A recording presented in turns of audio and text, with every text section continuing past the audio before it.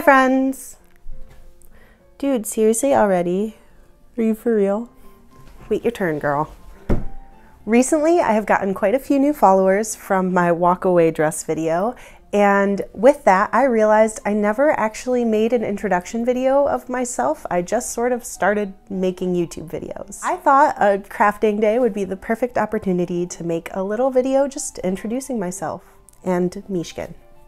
This is Mishkin.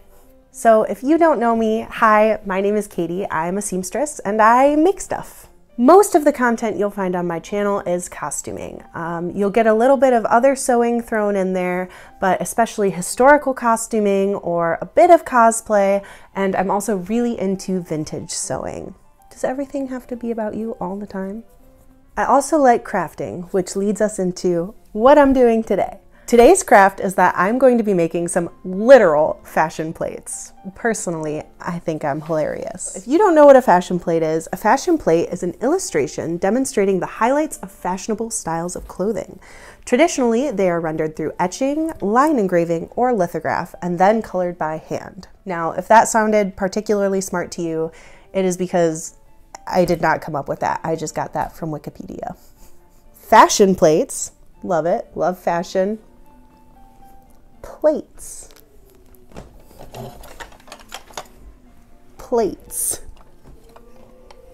Like I said, I think I'm hilarious. So I have this stack of plates that I thrifted over the course of a few months, and some of them were cheaper than others. Some of them were not quite so cheap, and some of them I bought kind of in a set, so they would come with 2 or 4 or whatever. So I have this whole stack here, and I have this stack of fashion plates here that I have printed off, and I am going to merge them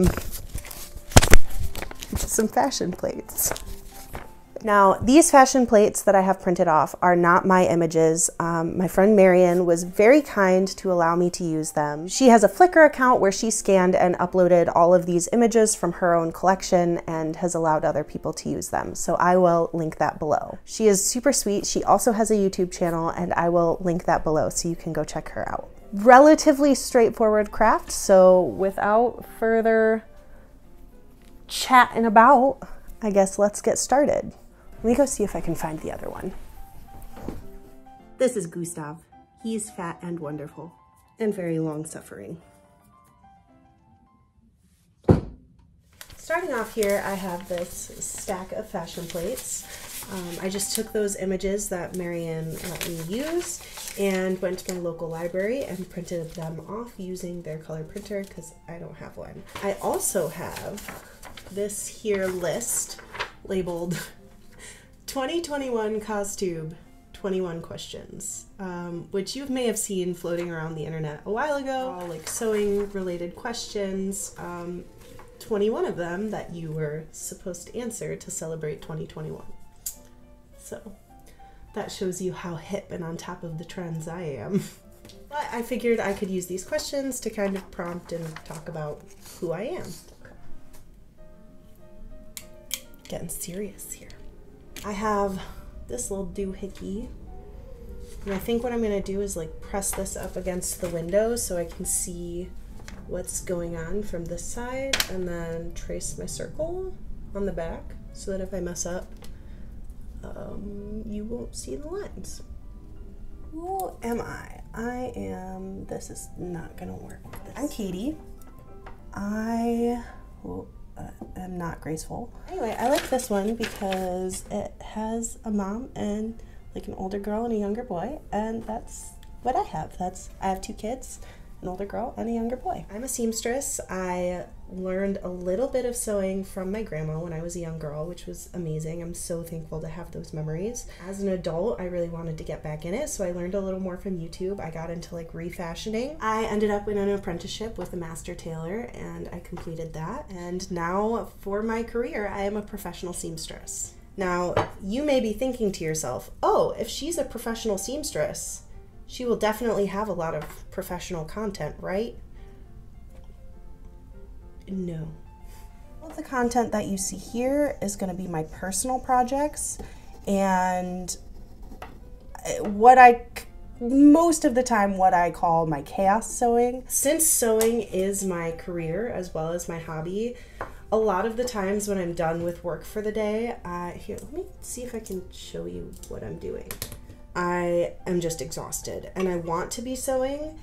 I would rather something be imperfect and done than perfect but never leaving my UFO box. So in my personal work for myself, I will cut a lot of corners or maybe not make a mock-up when I would never do something like that in my professional life. As much as I would love to be one of those super aesthetic YouTubers that has like the perfect sewing setup and perfect everything all of the time, unfortunately that's just not the reality of the situation. That's not who I am. I am very often a big old mess. If I make a mistake, I'm not gonna kind of try and hide that because that wouldn't be authentic. It wouldn't be true to me. This is kind of taking forever. I'm gonna finish measuring these out and wash the plates, and then I will get back to you for the more exciting stuff. Alrighty, I am going to cut these out and maybe start answering a few saucy little questions. What is your favorite genre of costuming? I have been really into historical cosplay lately, or vintage cosplay. Cosplay where there is an element of historical sewing to it. I actually have a historical Hawkeye project that I am working on. I am very excited to start that. And here's my first little lady. What originally got you into costuming? After I learned how to sew, I started volunteering at a local theater to do costuming, and then that branched out into a lot of local theaters. I was just costuming all of these different shows. Wanted to, you know, spread my wings and learn new stuff. So anyway, this is this little gal. Then the pandemic happened. I kind of started sewing more for myself. From there, I kind of started making my own videos because I was inspired and I wanted to share what I had created, and now we're here. So this is the next one. Which projects are you the proudest of? I am really, really, really proud of my Agatha Harkness cosplay. That was kind of the beginning of really starting to find my personal style and feeling confident in what I was wearing. I had so many highs and lows with that project. I'm just really proud that I stuck with it and it came out the way that it did. Bloop. She's sweet. I had to decapitate her cute little umbrella here. This is completely off topic from any of these questions, but I need to talk about this. Look at this boy. I think that's supposed to be a boy. That does not look like a boy.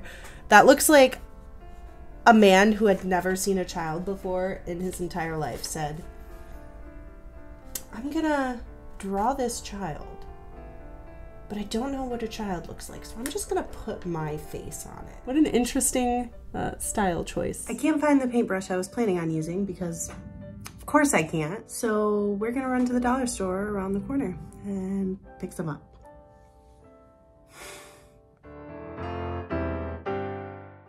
Alrighty, we have relocated. With me, I have hairspray, some brand new paintbrushes, and my scissors just in case I need to cut everything down. So let's get going. Before doing anything else, I'm gonna spray the fronts of these pieces of paper with hairspray because it helps lock in the ink so that there's not any streaking or anything once you add the Mod Podge on top. Let's see if this is a satisfying sound at all. Kind of.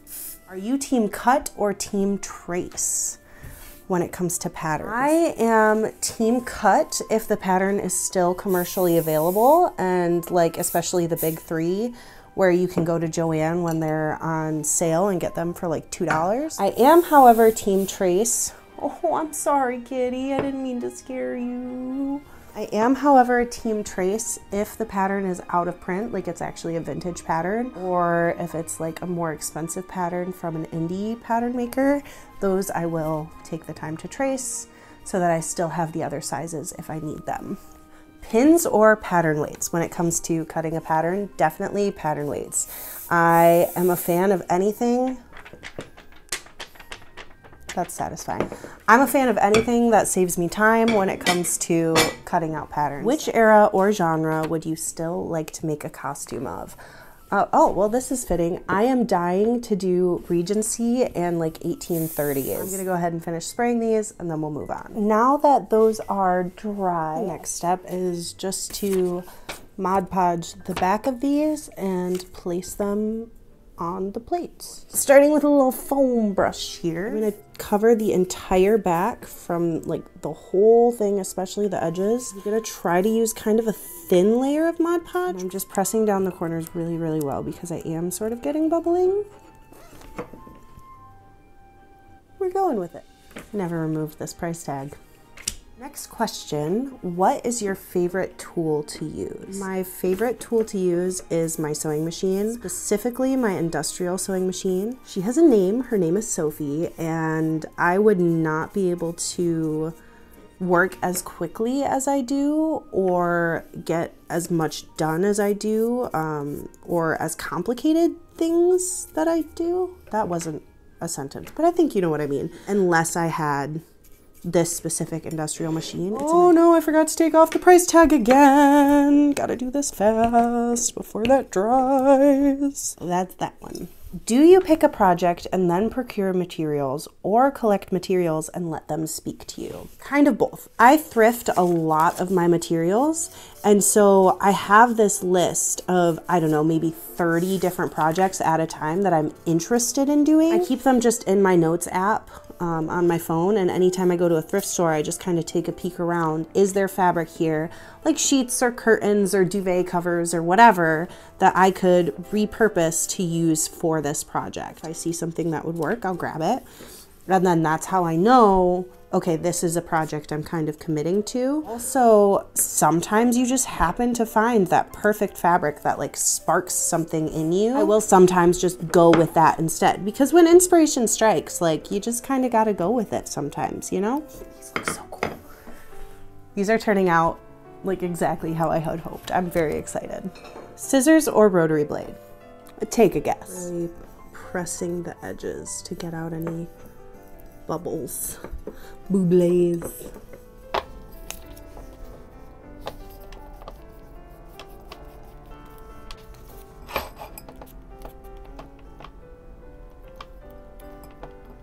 Alrighty, this is going really well actually. So I'm gonna let those dry. I'm going to wash this paintbrush and make some tea, and I will see you for the next step.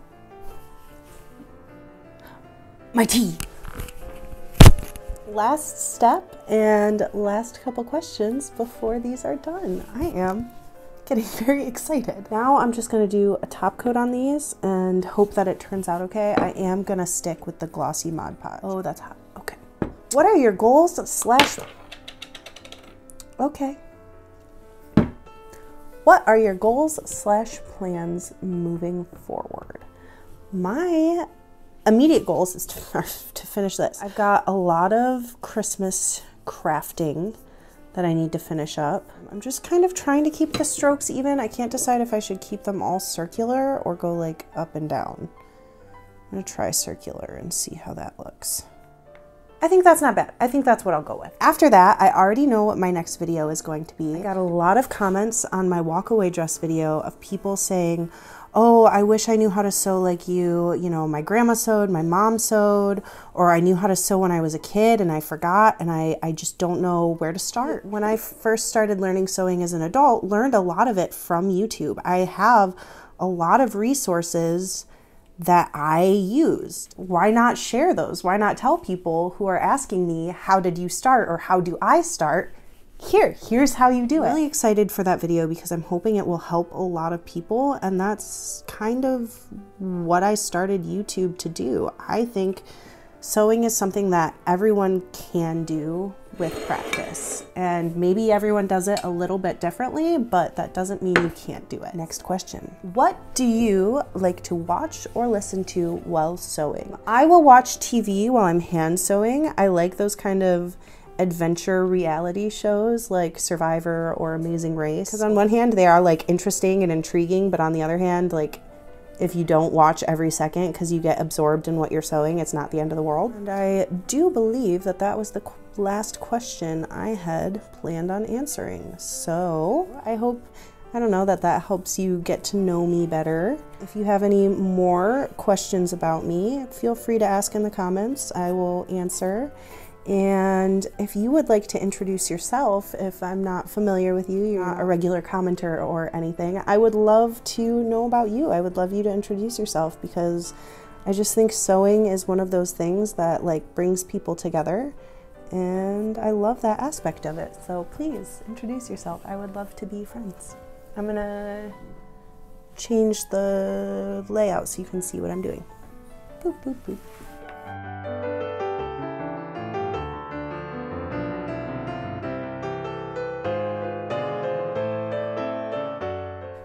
This one does have a bit of bubbling, and it is one of the more plain plates, and also the image is a little bit off center. So I'm going to try and hide that a little bit with some metallic gold paint. We'll see how that goes.